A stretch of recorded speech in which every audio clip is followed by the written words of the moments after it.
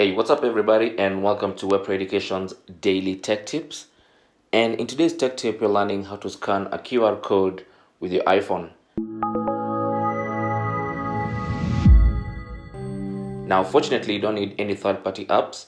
The QR code scanner for your iPhone is built right into the camera app.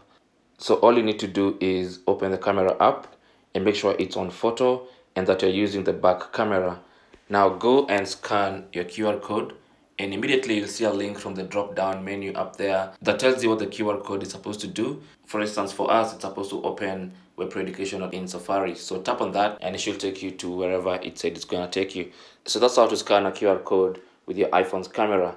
Now, if the QR code is already on your phone, for instance, if it's already on your phone screen like this one, you can scan this QR code using Google Lens.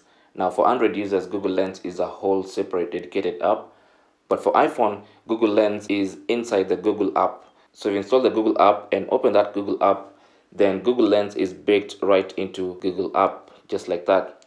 So what you want to do is take a screenshot of that QR code like that, and then you can single out that QR code so that it's more visible and clear.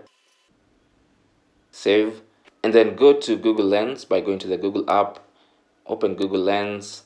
On the upper right side, tap on that images icon, and then go and find your QR code, open it in Google Lens, and as you can see, it's supposed to take us to this URL. So tap on that and it should take us to that URL.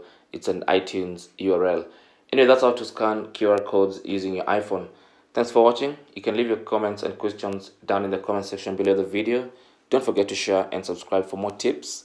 Until the next one, my name is Chris, and I'll talk to you guys soon.